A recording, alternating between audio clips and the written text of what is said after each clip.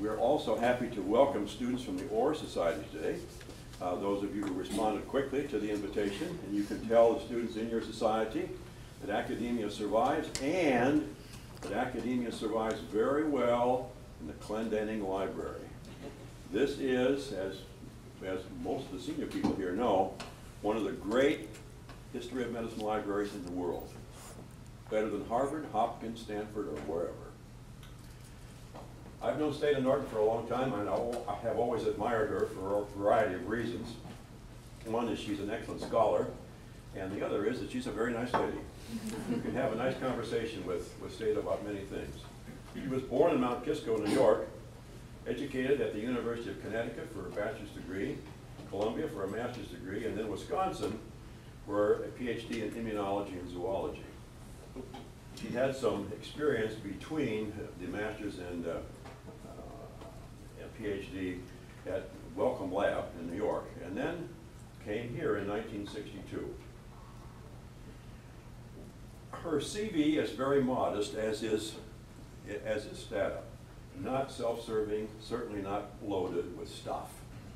And I was fascinated that one of her very first papers was published in 1947 in Science. Use of Hydra for pharmacologic studies. It took me many years to get up to that level, and Stata started there and kept going higher and higher.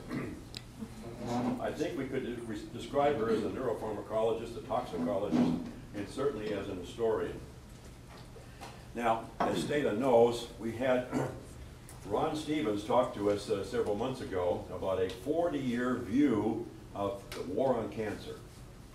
And before that, we had Kim Lewis talk about 65 years of antibiotic use with a look to the future. Stata has outflanked them both, and she's going to speak on the history of some medicinal plants from 40,000 BC to modern drugs. We will never equal that time spent. Stata, the group is yours.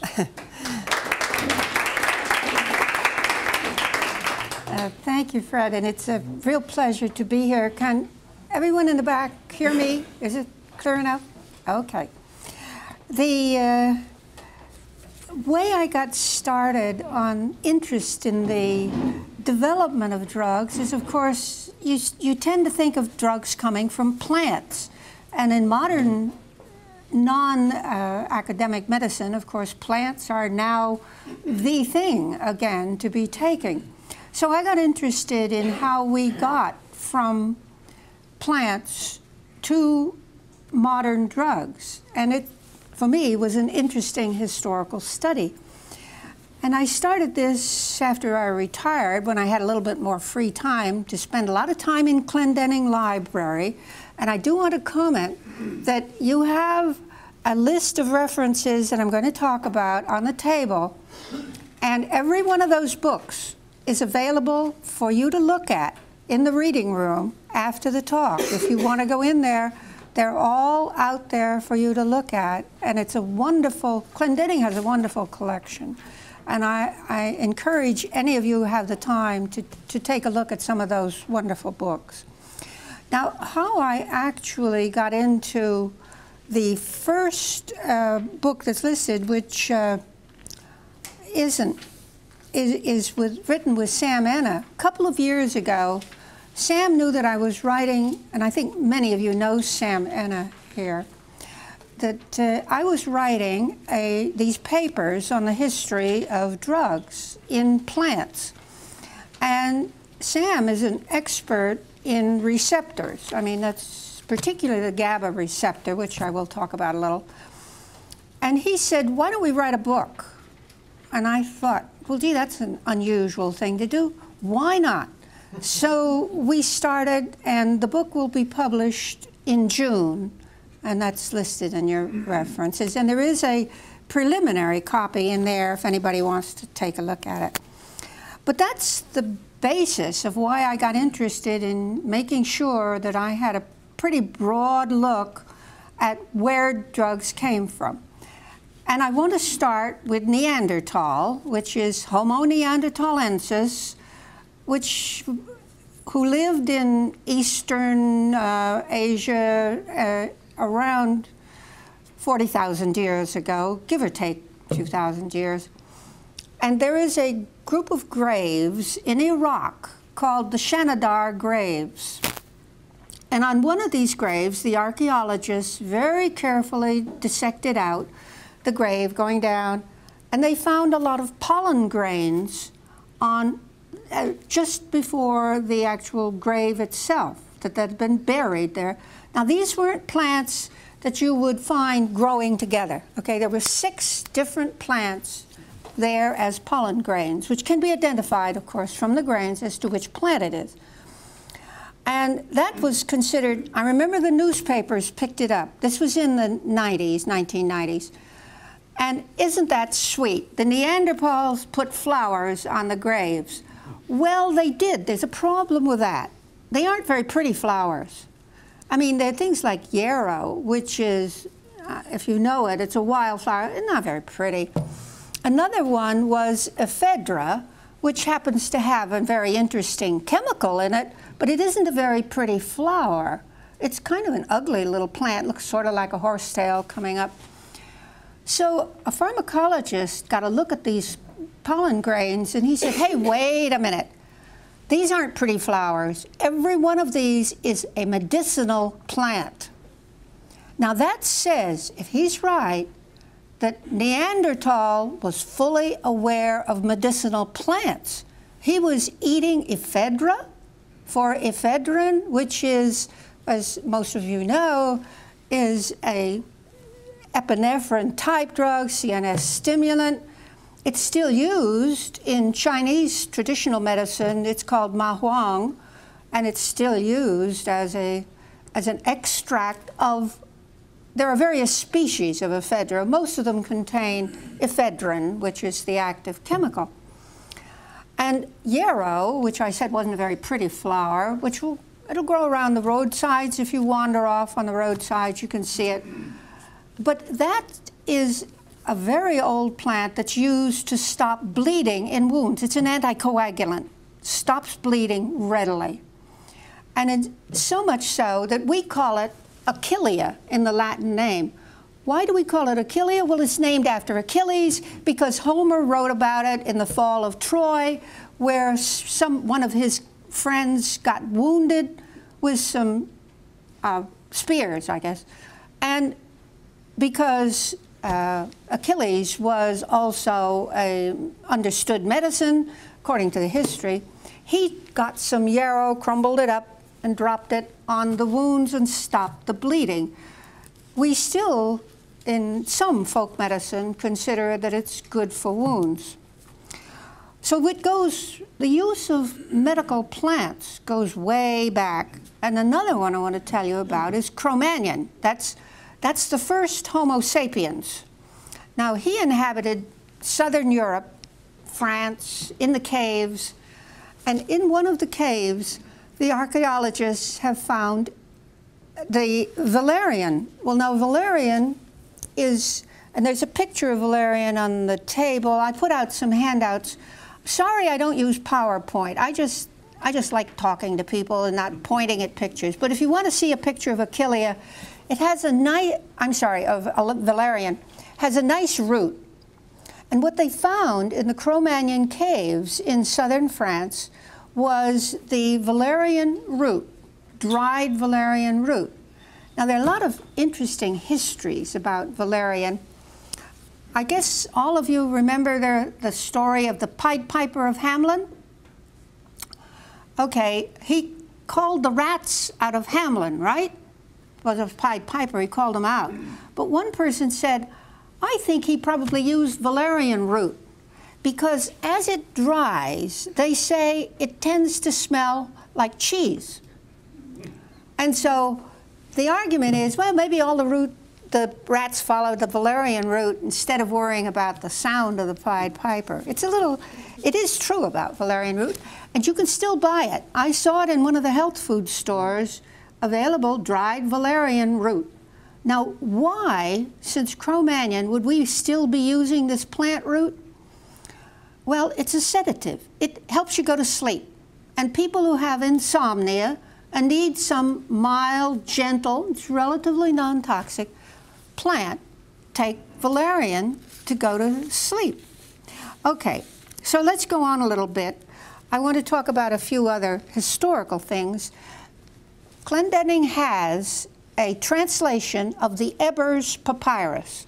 Now, the Ebers Papyrus is our oldest complete Materia Medica.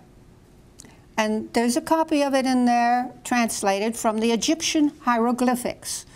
The original is in the museum in Vienna, but there is a copy here that you can go and look at. And that's full of what the Egyptians, particularly the priests, physicians, because priest-physician was a combination back then. We're talking about 1550 BC, which is the estimated date of that papyrus. Well, there are a lot of plants, and there's some animal parts like ground horn. There's a sodium compound, natron, which is deposited in the Sahara Desert, and the Egyptians used. And they used a lot of plants, and they're in that Ebers Papyrus. But there's one problem. They were very anxious to use myrrh, which is a gum resin that comes out of the myrrh tree. You make a little incision on the bark of the tree, and out comes this gum resin, hardens, and protects the plant from infection. Well, as Thucydides would tell you, and as I'm sure the Egyptians knew, if you took that gum resin as it hardened and softened it a little bit with some fat or oil or something, you've got something that's better than Neosporin for a cut, because it's antiviral, antifungal, and antibacterial all at once. And that's why, of course, the plant puts it out. I mean, you got an incision in the plant. Oh, it wants to make sure nothing gets in it, so it puts out this antibiotic, and there you are. And the Egyptians knew this. There was one problem in Egypt. They didn't have any myrrh trees. So they had to get it all from Ethiopia, which had wild myrrh trees, and who realized the value of this medicine, and would sell it.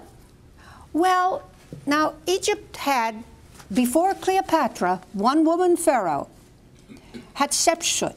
The book on her is in the library, along with the Ebers Papyrus, and she was about 100 years after the Ebers Papyrus, about 1450. She became pharaoh because her husband died. He was the pharaoh, and he died, and her son was too young to take over. So temporarily, she became pharaoh. And she decided to send 5 Egyptian warships to Ethiopia loaded with gifts. And the Ethiopians, the natives at the time, had a choice. Dig up some of your myrrh trees. They're about 10, 15 feet tall. You know, they're not huge trees. Give us some of your myrrh trees, and we'll give you the gifts, or we'll take them. Guess what? They decided to dig them up and give them to the Egyptians and take the gold and other treasures that the Egyptians were going to give them. An early piece of, what kind of diplomacy would you call it? Well, anyway, it worked. And if you go to Egypt and go up the Nile River to Thebes, you can see the descendants of those myrrh trees. Still there. Oh, I want to tell you one other thing that's kind of cute, I guess, about Hatshepsut, the pharaoh, female pharaoh. The picture of her that the sculptors did, she has this pharaoh's headdress on. And there are little cords that come down around, and on her chin, she has a beard, obviously tied there by the cords. And apparently that was all it took. As long as she wore this little rectangular beard that the Egyptian pharaohs wore, that was okay. She was the pharaoh. Anyway, the book is in there if you with a picture of her on the cover, by the way. Well, at this point, nobody seemed to know what these plants did. They were starting to work with plants. And then you get Pliny and Theophrastus. Okay, finally, Hippocrates, about 400 BC, came up with a theory. He said, I know why these plants work. In the first place, Aristotle has said there are 4 elements on Earth. Earth, air, fire, and water, 4 elements. And Hippocrates said there are 4 humors. yellow bile, black bile, phlegm, and blood. And there are, when these humors are in imbalance, you get a disease, okay? Now we have 4 seasons: spring, summer, fall, winter. They are associated with 4 cold things: hot, cold, wet, dry, okay? Summer hot, spring wet, fall dry, and winter cold. Okay.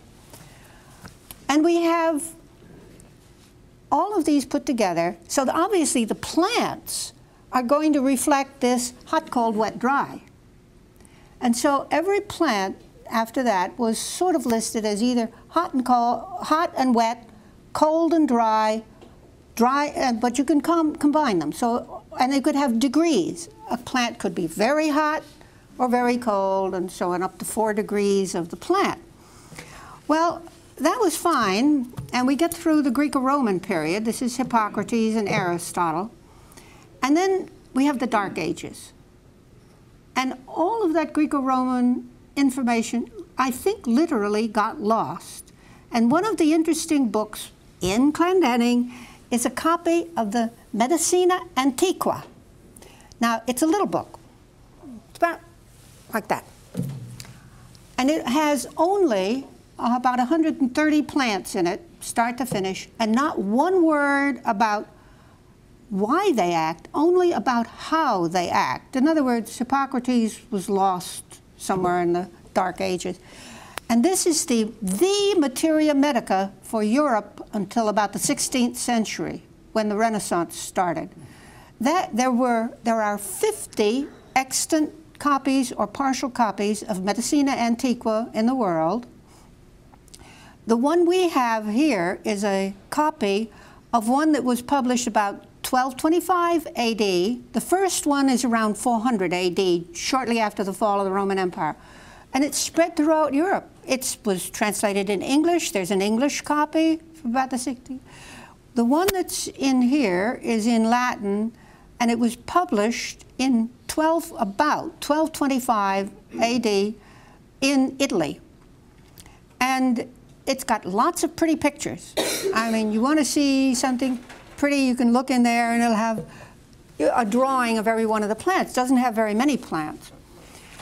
Okay, and now we get to the Renaissance. And now, of course, information just exploded. And one of the most fascinating books for me for the Renaissance is the John Gerard Herbal. And that, if you go in there and look at it, they have an original published in 1633. Don't lift it. I mean, it's like this. It's got over 2,000 plants in it.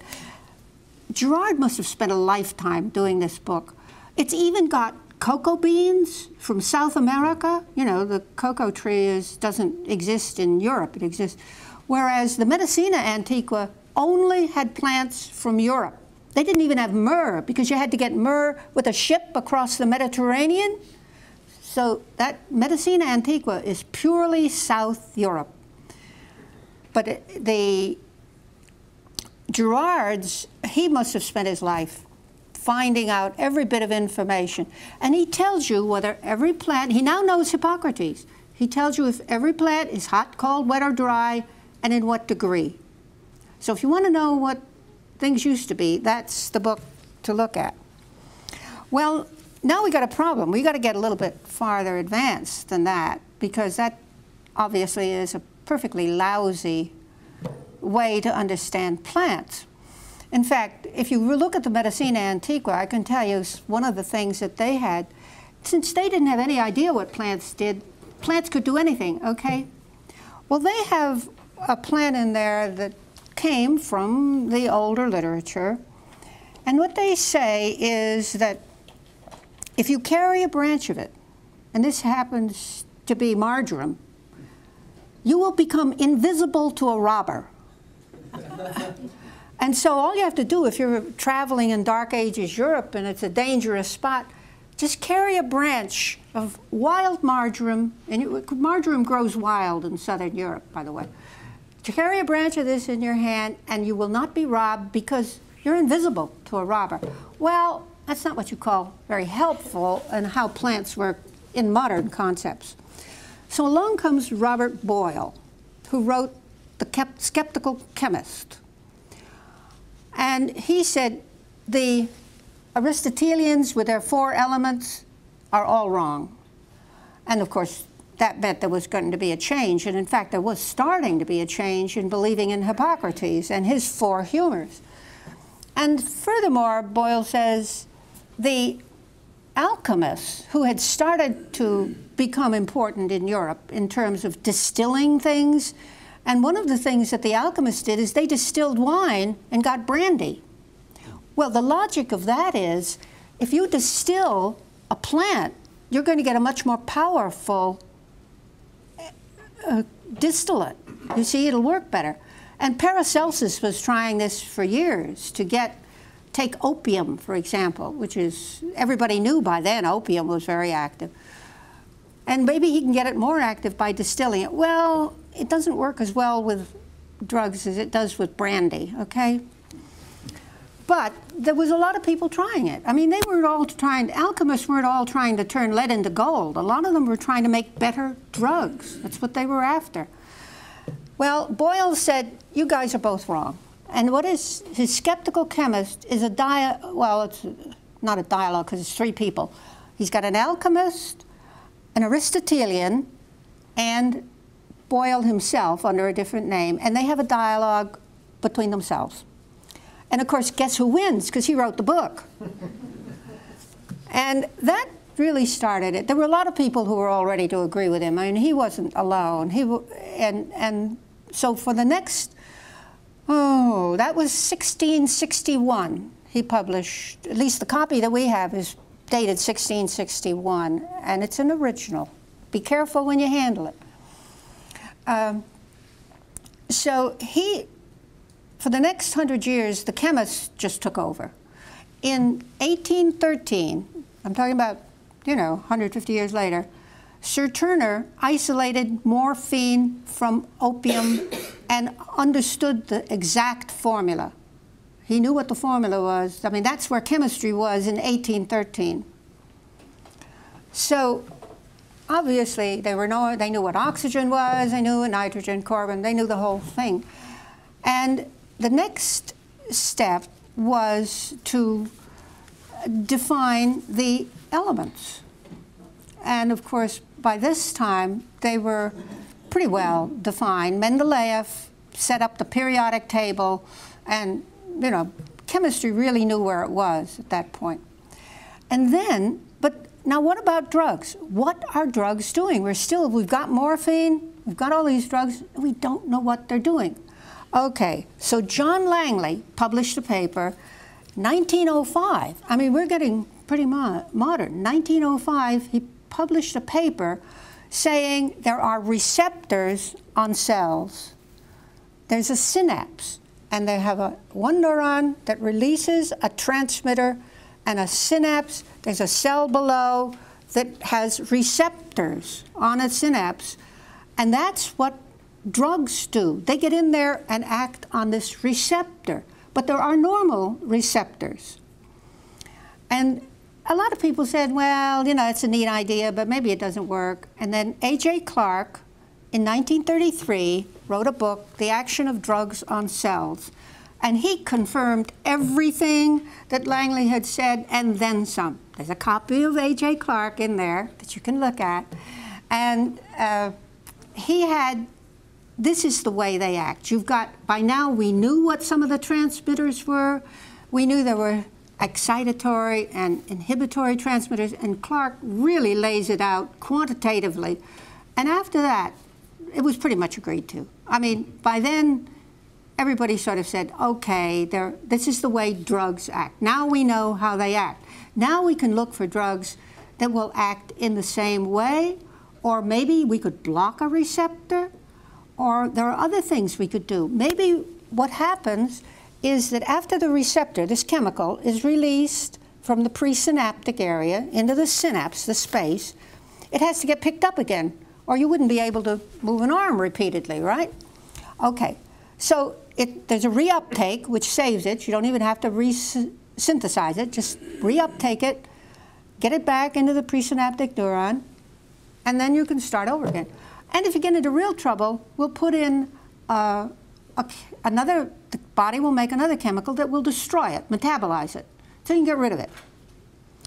Well, now I want to tell you something personal. This is when I got into Burroughs Wellcome, which is a drug firm. They had just the big deal commercially was D-tubocurarine. Now, D-tubocurarine is, as you know, a muscle relaxant. And the way it relaxes muscle was known. It blocks the action of acetylcholine, which is the neurotransmitter, which is normally released from a nerve onto a muscle and this, at the receptor. D-tubocurarine gets in the way, acetylcholine can't act, and guess what? You're paralyzed. And Burroughs Wellcome at the time was making another drug called succinylcholine, which is a shorter acting version, which they made by tying two acetylcholine molecules together. So there was a lot of activity. Well, we also knew in those days that Hydra, which is a little jellyfish. Now, if you go down the evolutionary tree, you go down through all the vertebrates, you go down through the chordates, we have some early evolutionary resemblance to the jellyfish. Did you know that? They're an offshoot. Modern jellyfish are an offshoot of the evolutionary line for the vertebrates, chordates. Well, Hydra, which is a little freshwater jellyfish, oh, it's minuscule, a few millimeters long, but it grows in temperate regions. Now, the laboratories where I worked are right near the Bronx River in New York, which then was a nice, clear, sparkling stream. And I thought, you know, I'll bet there's some Hydra out there. So I went out, a little bucket, and collected some. You can just pick them up off the rocks. You can see them, pick them up off the rocks, put them in the, and I brought them in. You can also buy Hydra, by the way, back then from scientific supply houses. They're available, commercially raised. But I brought one in, and it had really clenched right down tight, you know, because I disturbed it. I pulled it off the rock. It was where it was resting, and it was very unhappy. But I put it in some Bronx River water, put it under a dissecting scope, and put some very dilute D-tubocurarine in the water. And I watched it under the scope, and this little tightly coiled thing just relaxed, just expanded. The tentacles came out. It looked like a little flower. I was hooked. I mean, it was completely paralyzed, and I'm sorry for the Hydra, but I was hooked on pharmacology. And that's the paper I published in 1947. It wasn't that long after Clark had written his 1933 book, so it was a long time ago for me. But I always was fond of Hydra after that.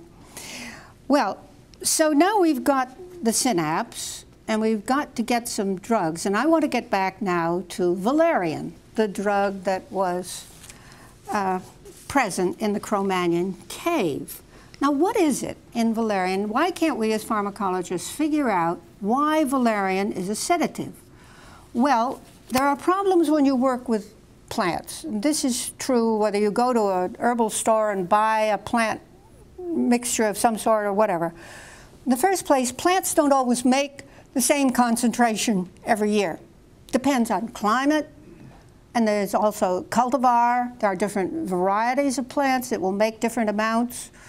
Just to give an example, the normal concentrations of opium, the active ingredients, plural, in the poppy, the opium poppy, range naturally from 4% to 20%. Now that's a pretty wide range, depends on the climate, the growing conditions, you know, how well they're watered and so on, as well as the cultivar. And then if you go and buy it, depends on how well something has been handled, extracted if you have to extract it, or handled. If it's not extracted, you go buy dried valerian root. I'm sorry, you're not, unless they tell you, unless they analyze for an active ingredient, you're not going to know how much of anything is in there. But if it's not very toxic, maybe you don't have to worry. But if it is, you have to worry. Okay.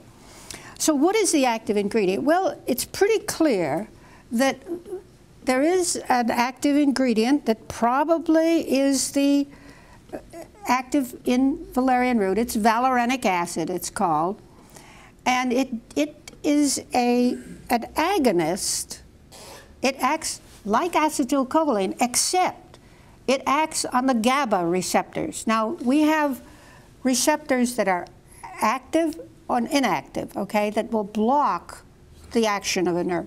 And the GABA receptor blocks the nerves. It's our major inhibitory transmitter in our brain. So if you take the valerianic acid or you take the valerian, you get a block. Just like D-tubo used to block acetylcholine, it blocks GABA. And that makes you get sleepy because you're not as excited. You have activity. A lot of this activity that I'm going to talk about occurs with what's called the limbic system. The limbic system is a major part of your brain, including hypothalamus, thalamus, hippocampus, amygdala, a whole lot of the brain, except your cerebral cortex, which is where a lot of thinking goes on. Anyway, but the emotional part of your brain that really affects how you feel about things, a lot of it is called limbic system. And so the valerianic acid blocks GABA, reduces the amount of activity in your limbic system, and you get sleepy, which is a fair enough argument. There are always other chemicals in every plant.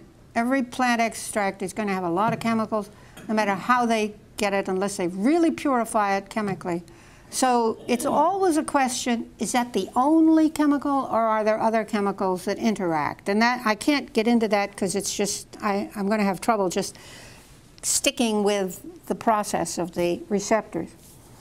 Okay, so now I want to talk about another one, which is St. John's wort. This is another old one which has been around for centuries. And this is used not for insomnia, but for depression. And it's fairly popular as an herbal remedy for depression. I might point out that when Sam Anna and I were deciding on this book, what we did is decide to pick out 10 different herbals. Not to do an encyclopedia, just do 10 different herbals that did different things and try to explain how they act, what is probably the active ingredient, and let people choose for themselves as to whether or not they like herbals or not. Well, anyway, I said that one thing that can happen is you can release a neurotransmitter and then the cell will pick it back up. There's a transporter system that reuptakes it. Well, what happens with St. John's wort, it has a chemical called hyperforin, which is about 4% of the dried leaf. You get the leaf. And that actually is a unique chemical in that it blocks the reuptake of serotonin. Now, serotonin is another limbic system active transmitter. And it tends to be excitatory, arousal, and so on. And has to do with the part of the brain involved in emotion. And in fact, some people feel that if you go really exercise and you get a high from exercising, part of that's due to having released serotonin in your brain. Well, it also, if it overdoes it, maybe results in some of the problems that people have with anxiety and depression, where you just can't relax, just really upset about things. Well, St. John's wort prevents the reuptake of serotonin. So you have more serotonin. So you get more of a high as if you were exercising and doing a lot of nice things. And so you end up with more serotonin, and so you feel better. So that's one of the arguments for it being an antidepressant. Some people swear by it. There's one other thing about an antidepressant, that generally speaking, you're supposed to take it for several weeks. You know, when I said valerian, you want to go to sleep, take it a couple of hours before bedtime and it'll make you sleepy.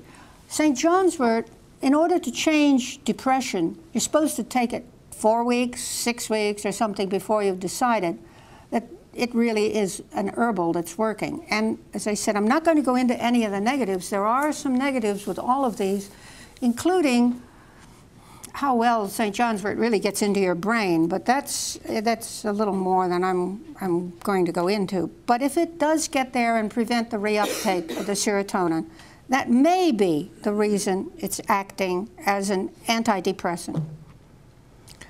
Now, Another drug I want to talk about comes out of daffodils. Now that's another old one. Daffodil is one of the narcissus groups.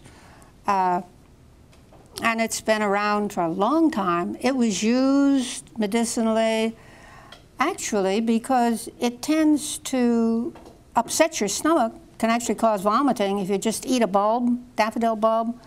So it hasn't been very popular, but back in the days when they thought that bad humors were the cause of disease, they thought maybe if you vomited, it would help get rid of your bad humor. So they actually used to give daffodil bulb to people for that reason.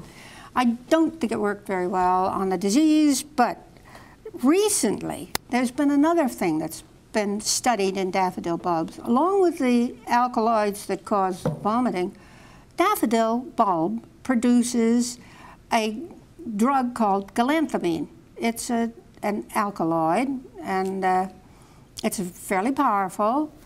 And what it does is to inhibit acetylcholine. I said if you want to prevent a drug from working, I mean, if you want to prevent a neurotransmitter from being destroyed, you can give something that destroys the metabolism, prevents the metabolism, and then you can have excess of your transmitter.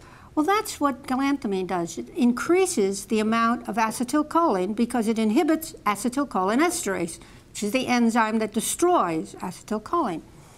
Well, why does that work? Well, for one thing, acetylcholine is a major transmitter in your hippocampus. And your hippocampus is supposed to affect memory.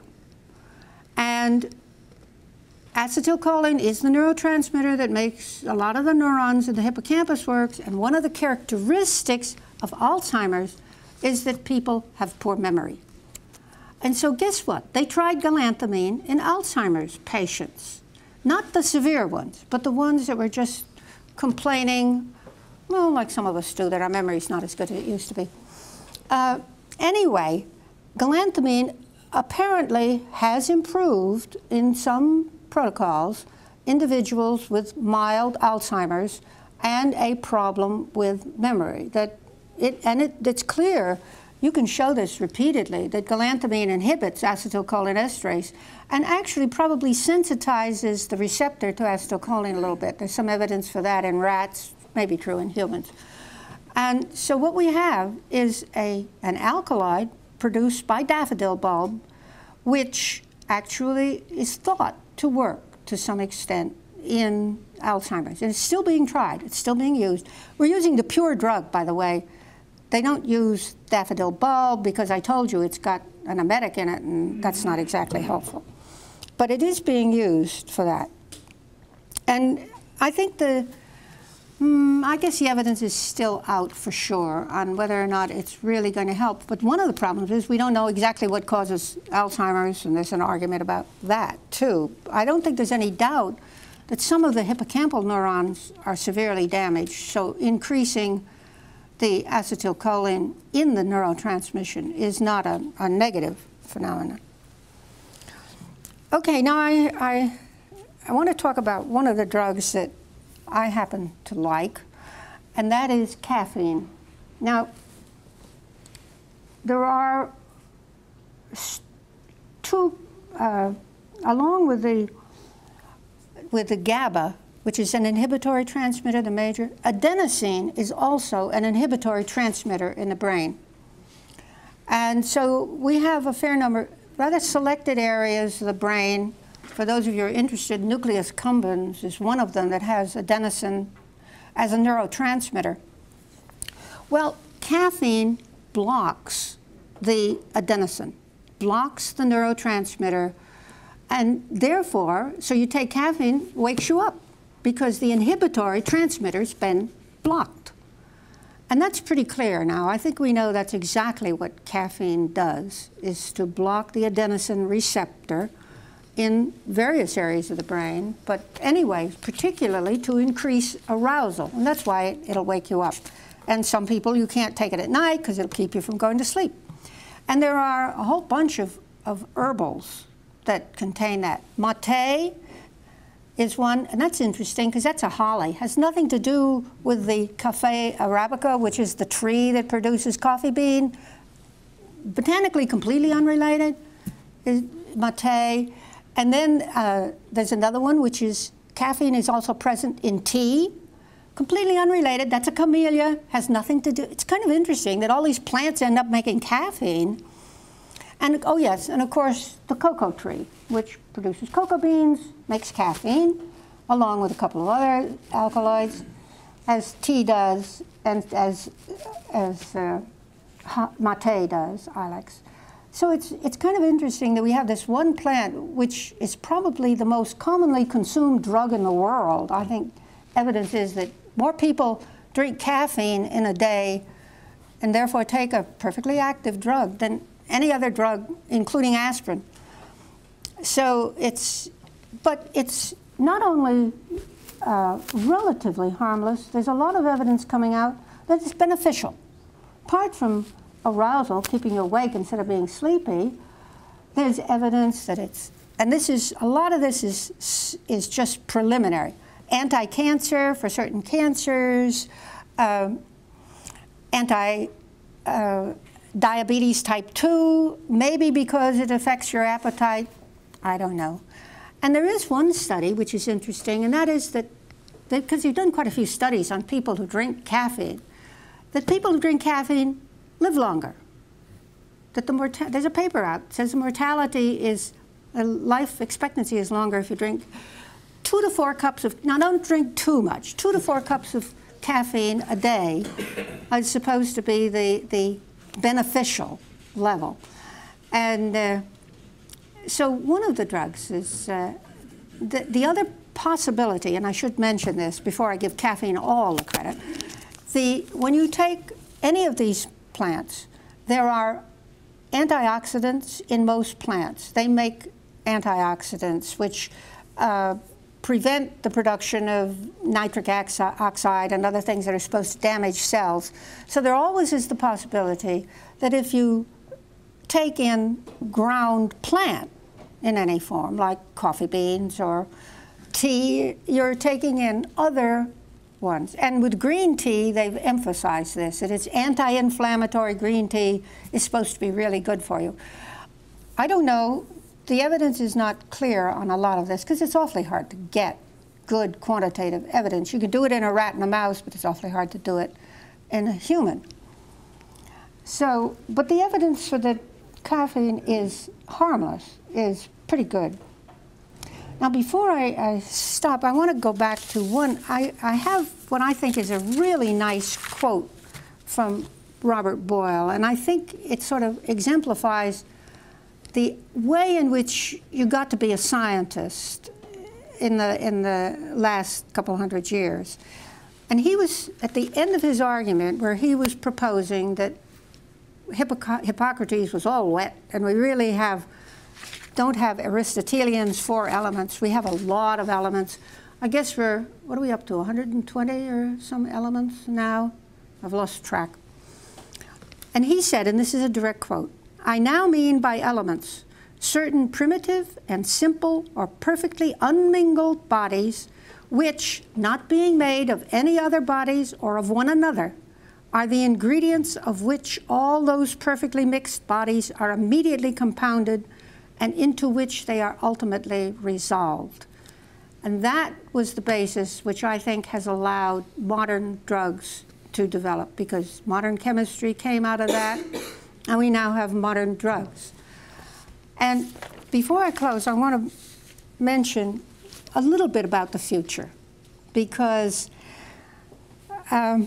well, just as a specific example, I mentioned daffodil, the daffodil bulb. There's some evidence that lycorine, which is the emetic, actually, alkaloid in daffodil bulb, has some anti-cancer properties.